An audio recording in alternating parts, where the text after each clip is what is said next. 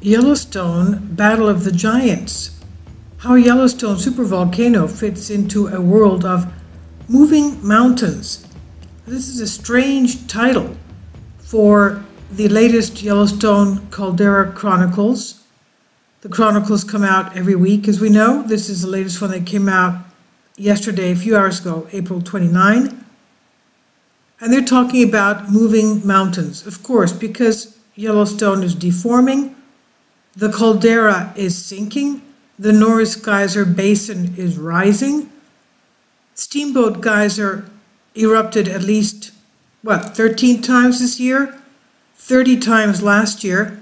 It started March of 2018, and since then and up to now, over 13 months later, they still do not have a temperature monitor monitoring the Norris Geyser Basin anywhere. This is not my claim. This is what the USGS Yellowstone Volcano Observatory claims. And besides the fact that they don't have a temperature monitor there, they only have one seismograph there. One. In the area that holds the biggest geyser in the world, which is Steamboat Geyser. It's the biggest geyser in the world, and it can go up to 600 feet in height when it blows. It's deforming and rising, meaning that the magma plume under there is causing the earth to rise. And they have only one seismograph, and they have no temperature monitor. I don't understand. This, to me, is totally inconceivable. It is either an intentional miscarriage of their obligatory objectives, their goals in their monitoring, in the fact that they're there. They state that they have to monitor Yellowstone, which is one of the world's most dangerous supervolcanoes, in order to see the events that cause the area to perhaps come to an explosion or an eruption. And they can't do that if they don't have enough monitors or temperature or seismograph monitors. Is this intentional? I have no idea. But to me, the least you can call it is malfeasance.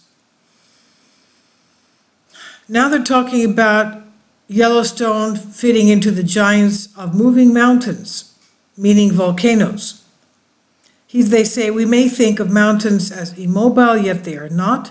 The reason mountains exist is because the Earth's surface is in constant motion with colliding tectonic plates, rising the Himalayas, the Andes, and North America's coastal ranges, and magma surfacing at or near these moving plate boundaries, building up volcanoes. The surfaces of volcanoes also are moved by the magma and hydrothermal plumbing systems that feed them. Sometimes these motions are small, sometimes they are really, really big. This week's Yellowstone Caldera Chronicles is about how Yellowstone deforms, and they even spelled that wrong. They can't even spell. They spelled Yellowstone with 2 S's. Oh, shame. I don't know, they must have their minds on something else. Maybe it's springtime and they're falling in love. I don't know what to say. Yellowstone Caldera Chronicles about how Yellowstone, 2 S's, deforms and how that deformation comapres, somebody who wrote this, and how that deformation comapres, instead of compares, to other caldera systems on Earth like Campi Flegrei in Italy. They don't even have time to proofread these things. I don't know. It looks like Yellowstone Volcano Observatory is perhaps tired. What are they looking at? Maybe their eyes are too much on monitors that they're examining, or maybe they're just too tired. I have no idea. Now, they have a picture here, a beautiful ancient Roman marketplace in Pozzuoli, Italy, the Serapeum. and records deformation of Campi caldera over 2,000 years, 2 millennia. It was built above sea level about 2,000 years ago, but mollusks boring on the large marble columns indicate that it subsided by 23 feet below sea level before being uplifted above sea level once more in the past several hundred years. How interesting. It was 23 feet below sea level, and it rose again above sea level. Isn't that something? It's like a balloon deflating and inflating again. Amazing. How can we better monitor Yellowstone's dynamic hydrothermal system? This was last week's Caldera Chronicles. Now we go to this week's. We're talking about the Battle of the Giants, how Yellowstone fits into a world of moving mountains. The Yellowstone Caldera Chronicles weekly column written by scientists and collaborators of Yellowstone Volcano Observatory. This week's contribution is from Beth Bartel from the nonprofit UNAVCO Consortium in Boulder, Colorado. We may think of mountains as immobile, but they're not. The reasons they exist is because Earth's surface is in constant motion, colliding tectonic plates, rising Himalayas, Andes, North America's coastal ranges, and magma surfacing at or near these moving plate boundaries, building up the volcanoes. The surfaces of volcanoes are moved by the magma and hydrothermal plumbing systems that feed them. Sometimes these motions are small, sometimes they are really, really big. Motion of a volcano resulting from pressure changes within its plumbing system is called deformation, and we can measure it with high precision positioning instruments on the ground, such as GPS, and also from radar satellites. More on that next week. Okay, well, they don't have GPS at Norris Geyser. They only have one seismograph, and they have no temperature monitor. Now, sometimes, the article goes on to say, sometimes motions are so large we can see them with our eyes. In the spring of 1980, a bulge of the north flank of Mount St. Helens was growing by more than 3 feet a day as magma pushed up into the mountain, while the exact magnitude of the motion was measured with precise ranging instruments. The growing bulge was clearly visible to the naked eye. Well, I should hope so. 3 feet is, of course, visible. Now, Mount St. Helens erupted May 18th, 1980, beginning with the collapse of that bulge. Rapid ground motion at volcanoes has been observed in many other places as well. At Rabaul Caldera in Papua New Guinea, motion preceding an eruption in 1994 was so rapid that a reef rose out of the water quickly enough to strand the fish above the water. In 1927, uplift of the coast of Fernandina volcano in the Galapagos occurred so fast that a fishing boat became stranded above water while laying at anchor. Most of the time, however, we need precise instrumentation to measure the deformation of volcanoes, like the GPS, the tilt, the strain meters, stations, and that measure the motions of the Yellowstone. Well, they don't have GPS, they don't have tilt meters, they don't have strain meters at Norris Geyser, which is rising. They only have one seismograph and no temperature monitors. The magnitudes of these motions vary as much as the volcanoes themselves. Some volcanoes barely move, even when erupting. Other volcanoes move a lot before, during, and after eruptions. Yellowstone tends to move up and down and up and down. Oh, that's so deep. Yellowstone tends to move up and down and up and down, okay, without an eruption. Scientists have recognized that this up and down behavior is normal for many large calderas all around the world. So how much does Yellowstone move? And how does it compare to those other calderas? Let's just look at them in terms of how much the volcano has inflated or moved up. Risen, that is. The largest uplift episode measured at Yellowstone during the past few decades averaged about 2 inches per year. And so that 2 inches, that's 20 inches. A few decades, it doesn't say, no, That's my mistake. It says a few decades, but it doesn't say how many. Could it be 2? Could it be 10? We don't know. Could it be 5? Let's say it's 5 decades. That's 5, that's 50. And 2 inches a year, that's 100 inches. That's over 3 feet. That's a lot. Don't you think? 3 feet? By contrast, the largest uplift episode measured halfway around the world at Campi Flegrei in Italy averaged about 25 inches per year over 1982 to 1984. And that's pretty big. Now what's more, the record at Campi Flegrei goes back far longer than at Yellowstone, back to Roman times. The caldera, we're talking about 2,000 years back. The caldera is partially submerged beneath the Tyrian Sea, which means the port town of Pozzuoli is well within the caldera. Marble columns of a 2,000-year-old marketplace give us a remarkable record of Campi Flegrei uplift and subsidence.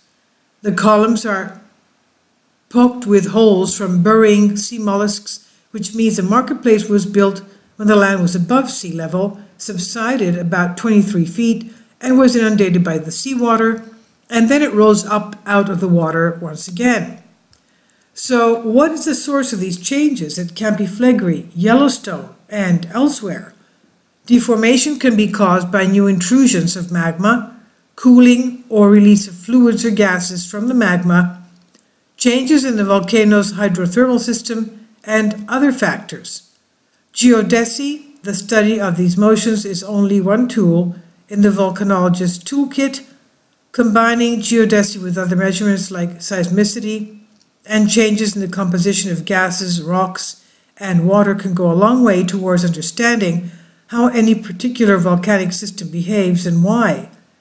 Knowing the history of how a volcano has deformed is also important for refining normal, quote-unquote, defining normal for that volcano, since each volcano is different in terms of the activity it experiences. At Yellowstone and other calderas, changes in deformation patterns from uplift to subsidence and back again are a common occurrence. By studying these changes, we hope to learn more about the subsurface conditions that are causing the ground to move, and also to monitor for changes that are not normal. Recognizing the normal from the unusual is key for identifying the potential for future hazardous volcanic activity. Well, if you don't monitor the changes, how can you identify the unusual events for potential future eruptions?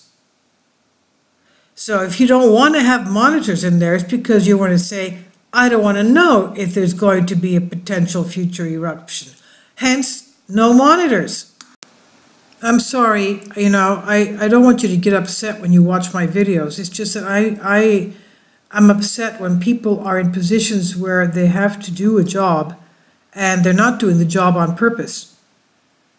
I don't know if that was an order given to them, but they come out with this right in our faces, reporting that the biggest geyser in the world, which has rising ground in an area that the rest of the ground is sinking, that's bad news.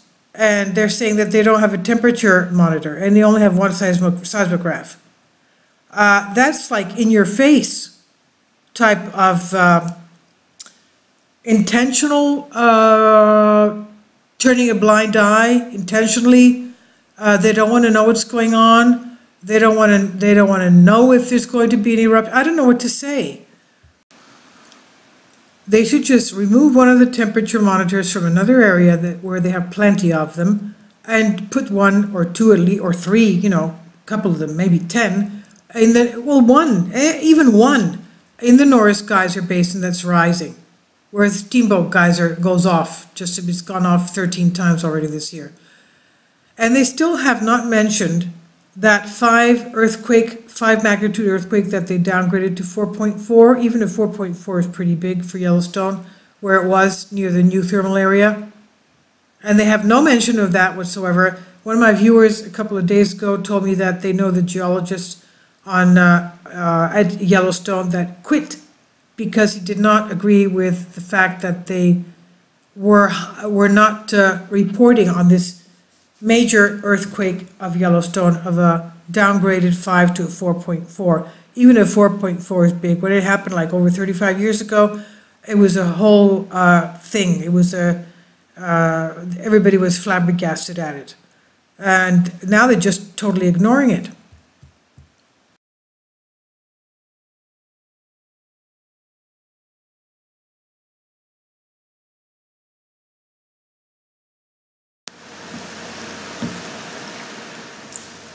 If you'd like to join me on my Patreon account, you will hear content not covered by mainstream media. These riveting stories will be based on my research, and I will state my opinions and give my personal insight on diverse and controversial subjects and world events not covered by mainstream media, and not supported by YouTube guidelines. So whatever I have on my Patreon, most of those will not be on my YouTube channel. Please consider becoming a member today. More of the most significant and important videos will be on my Patreon channel. Your support helps me to continue my research and keeps this YouTube channel alive. And we depend on your support, your generous charity, because we help economically challenged families here in Athens, Greece, in Kapota, and we also help the young generation with university tuition and the community around our church. Thank you.